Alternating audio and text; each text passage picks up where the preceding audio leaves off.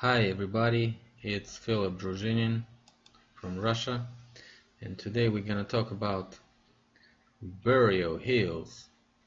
And first, we're gonna watch some little movie that I made yesterday.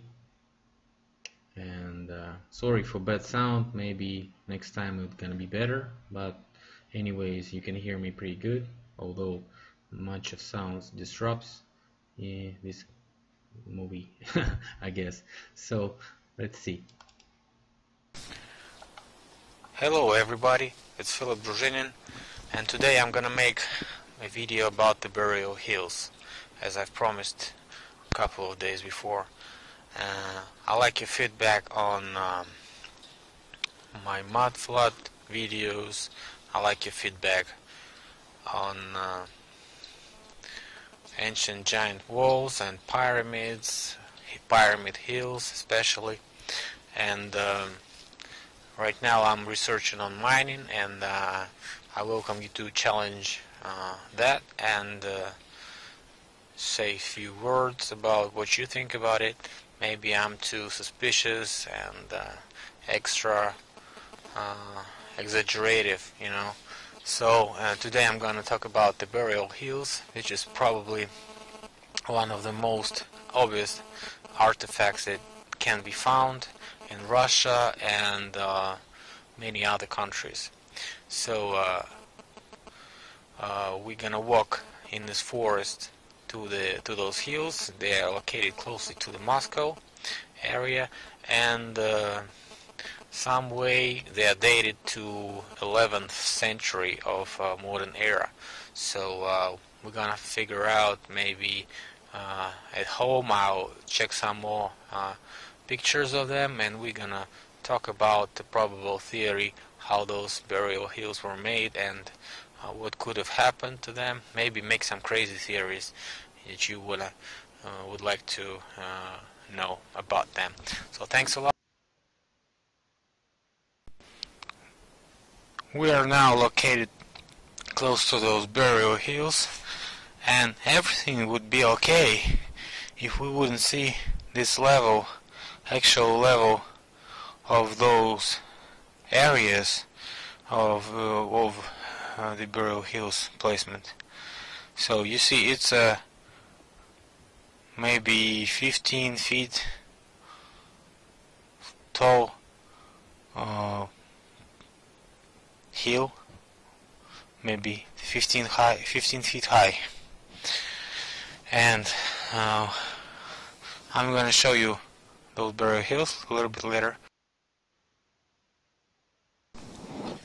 Close to every village there's supposed to be a water source, which supposedly might have fish in it, so it might well be a lake, not only a river. So close to those burial hills is just this lake.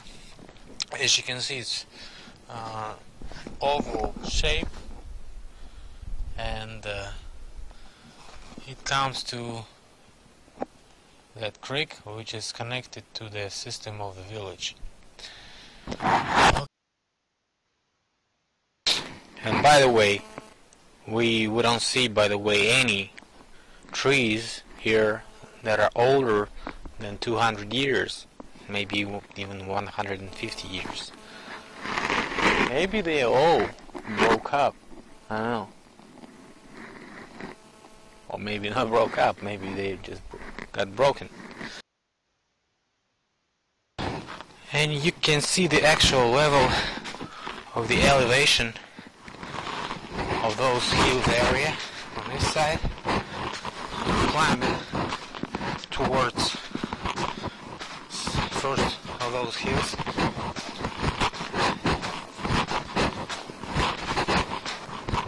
You might see it's already visible.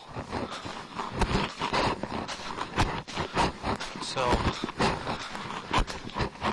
this first one, and they are all over the place. Some are big, some are small. So they look like this. A bunch of trees are growing. And sound gets more disturbing right now, so I'm gonna comment it like this So there's a bunch of them, as you can see, and there's like a couple of hundreds of them at this exact site. It's like 50 plus hills, and pretty close to this site is just a couple of more. So 50 plus and 30 plus hills in each, and this like 12 sites in this forest. Forest not very big, it's like 5 square kilometers, not very large. It's close to Moscow. It's all got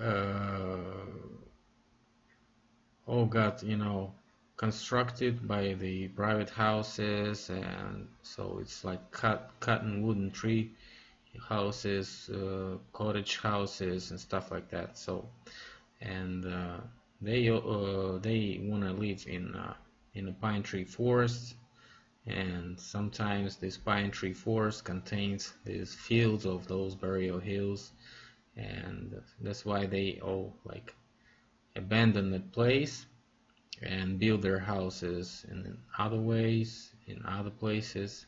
But this place is right now prohibited by the government, and it's used for ski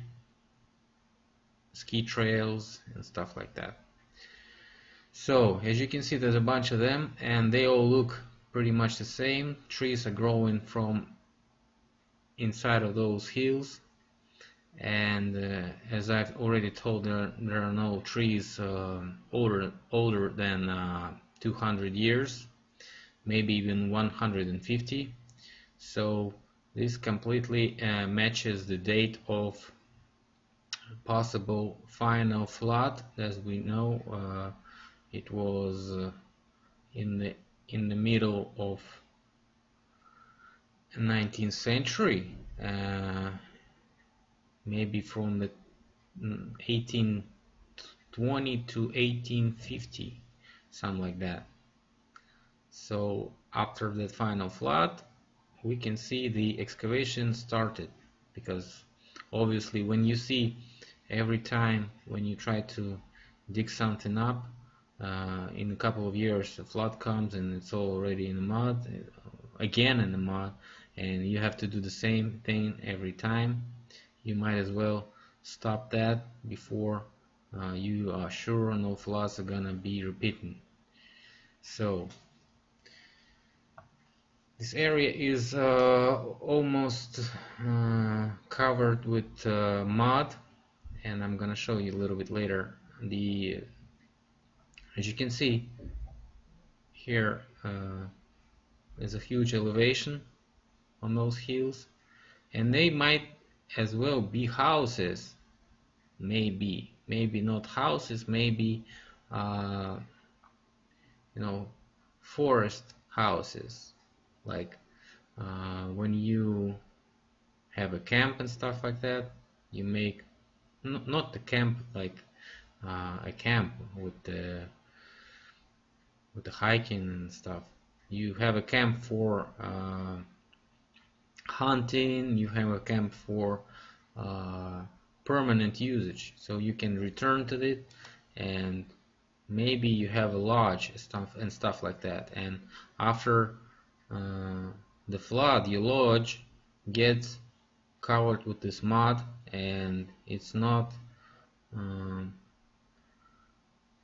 it's considered to be a burial hill, okay, because no one understands what the hell is going on, because mud covered the man in his lodge, and his lodge made this hill, because mud covered the lodge and it becomes like a hill. And they dig something out and they see a man and they think it's a burial chamber and stuff like that. But this one is definitely not burial chamber, because they have just a layer of mud. And as you can see, I'll make a close-up here. Let's see. So it's just a mud and soil, nothing else. That's it. So this couldn't have been a lodge or house or forest camp. It's a burial hill site. So the people like buried their relatives and friends here, and you see the amount of job that they did.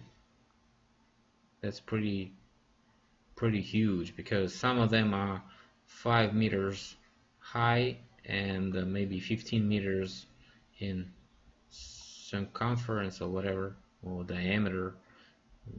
So pretty huge ones. And it's not as easy as to dig a grave, as you can see. And the reason the trees are growing just outside them is just not because it's 11th century. It's because it's covered with this ground which is possible for trees to grow. That's it.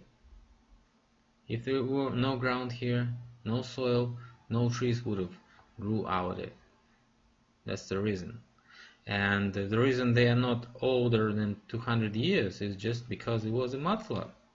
And we prove that with some different pictures, like this Carlo Basoli and his Crimea in 1842. As you can see, he painted those pictures during his trip, and during his trip he visited all those sites of Crimea.